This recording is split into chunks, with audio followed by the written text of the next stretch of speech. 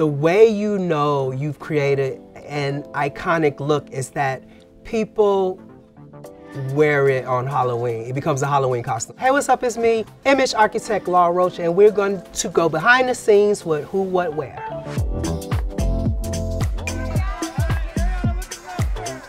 Ari was so excited, and she looked so beautiful that night. I remember just her being nervous and excited all at the same time, which everyone is when you go to the Met. It's a lot of cameras. The thing about the Met is that all the nerves and everything is just getting there. And once you're there and you walk up the stairs and you go into the actual ceremony, it's over so fast. But just the anxiety of getting ready and making sure it's, and being on time is the stressful part. I love when I get the opportunity to be a part of someone's first, because I think that's a memory that no one will forget. And then Ariana is so iconic, like we'll revisit that look for years and years and years. There'll be a retrospective of her career, her life, and you'll see that dress and other dresses and maybe some ponytails, you know. I always tell her, like, I feel like her ponytail should be in the Smithsonian. The theme for that year was camp. What's more campier than a Disney film? But it was a real story in that sometimes Zendaya calls me her fairy godbrother or godmother, depending on how I'm acting that day. The story was that she was leaving Disney, and this was before Euphoria premiered, and so it was kind of her not shedding her Disney image, but just moving into more of her, because you know, Rue is totally different from KC, like way, way different from KC. And so that was to pay homage to her career as this Disney princess. We knew when Euphoria premiered that people would get to see a whole nother side of Zendaya, the actress. And a lot of people didn't see this, but she actually lost her glass slipper at the top of the stairs. So that was like the final hurrah and paying homage to Disney, which gave her the start of her career. So this, I'm really proud to say, this was actually one of the first viral fashion moments. I got a call from my manager at the time, really casually. She said, "Oh, Celine's team called and she wants to meet you." You know, I was like, "Celine who?" Like, Celine Dion. I said, "Who?" She said, "Celine Dion, fool." So I went to the Billboard Awards and to meet her. I waited for her in her dressing room. She came in the dressing room and she said, "I've been following your career because my kids watch Casey Undercover and you dressed Casey." What that outfit and that image did was disrupted the way people think about and thought about Celine. Like, we were used to this very glamorous beads and sequins and rhinestones and the voice and the personification of the diva, and to see her in streetwear, and she was wearing this Vetements tribute, Titanic tribute sweatshirt and just some jeans and a sandal and a bag. And I think that it really kind of messed people up. I was like, oh wait, like Celine Dion's a real person, you know. I did it because Celine Dion is one of the coolest people I've ever met in my life. And her knowledge of fashion and construction and couture and designers is so vast, and I learned so much from working with her. And when I found out who she really was on the inside, not the image that we had all created of her on the outside, I'm like, of course you would want to wear this sweater. Of course. Kerry Washington at the Vanity Fair party, she was wearing Zuhair Mara couture. I love this collection. The collection was based on Egypt and Egyptian goddesses. And when I think of Kerry, I think of her in that way. When I saw it, I just thought it was so amazing. It was encrusted, and it just made me feel like this is something that Cleopatra would have worn. There was a little pushback because I think someone else said that it's too costumey, but I'm like, it's a moment, you know what I mean? Like,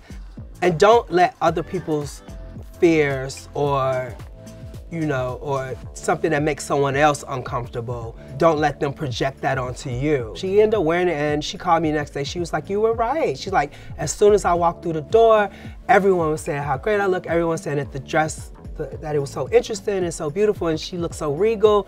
And that night, Tracee Ellis Ross actually wore something from that collection as well. Here are these two, you know, goddesses, queens, if you will, in the same party, in the same collection. Point of the story, the moral of the story is that I'm always right, and whoever tells you different is always wrong.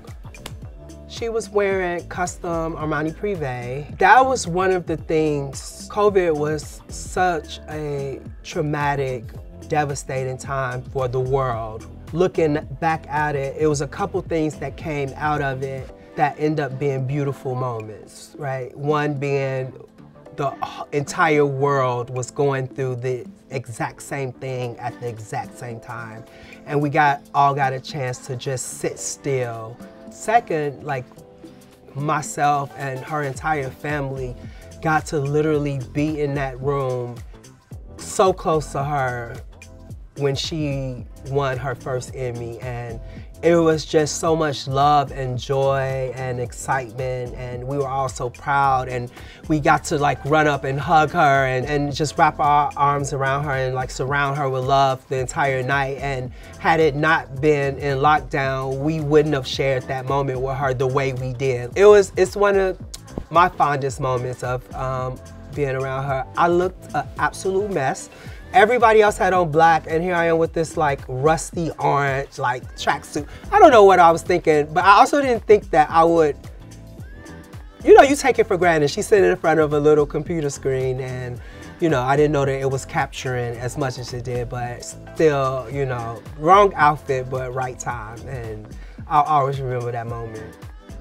So I got the call from Sam, the creator and director of Euphoria, Sam Levinson. He asked me, this was all in like heavy lockdown. So I never got a chance to sit with him. Everything was done from Zoom and a bunch of conversations. It was great. It was challenging for that reason. You know, I wasn't able to physically be in the room with her or around her. But it was also, I felt so creative, and for that look to come out and to get the type of love that it got was really incredible. I'm super proud of that, because I got to add costume designer, you know, to my resume. And I think that dress will become iconic, because I think that film is something that people will go and reference, you know, 20, 30, 40 years from now. And for me to have a little small piece of that legacy, it makes me really proud. I've been actually dressing Tom for a few years now. I think Tom is the ultimate movie star, and you know, he works and he promotes his film, and then he kind of disappears for a while, which is really great. He has still a mystique around him that people are still trying to figure out, I think, and what makes him so appealing to people. And before him and Zendaya's relationship was public, when you get to dress the two leads from a major movie, it's always a big accomplishment. It's a lot of work, but it's a big accomplishment. And Emma Watson wearing Alexander McQueen, our relationship is really new. I am a firm believer that the universe puts you in people's lives exactly at the moment you're supposed to be there. She said that, you know, would you consider working with me? I'm like, would you consider working with me? Emma is iconic on her own.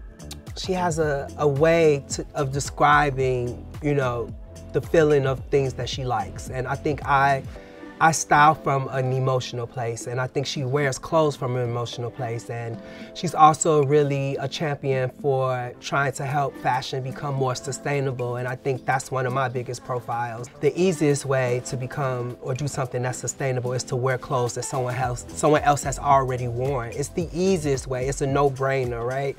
You know, go to a thrift store, a consignment store, a vintage shop, and buy something that already has a life, and you know, continue to give it a life and give it away to someone else, hand it down, or even resell it. So I think that, you know, that really brought us closer. Well, I've done SNL a few times. One thing that I will tell you guys about Megan Thee Stallion that you might not know is that she is the nicest, sweetest, most patient person I think I've probably ever met.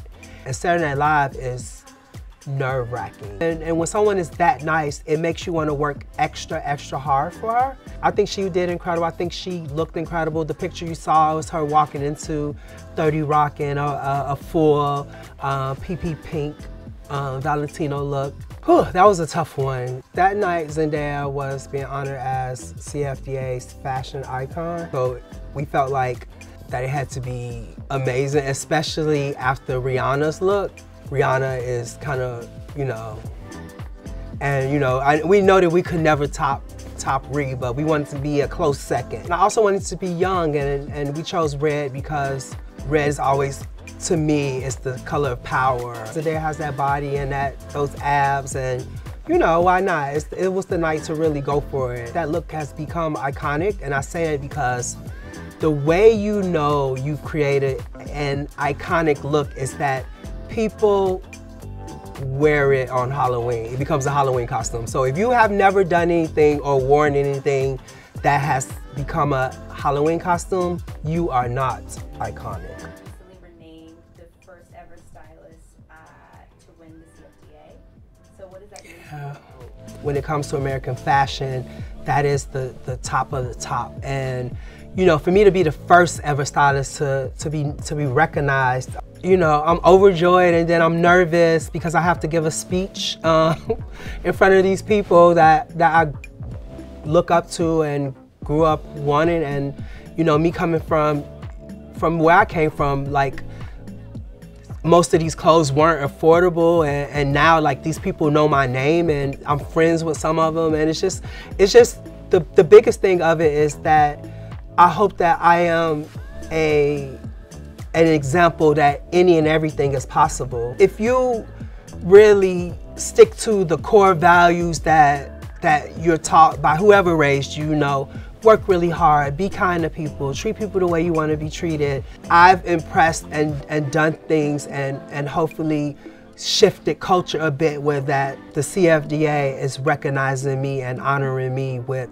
this award that no one else has gotten previously. So it's, you know, I don't know how to feel. I'm happy. So, hey guys, thanks for tuning in, and let me know which of these looks were your favorite. Comment down below.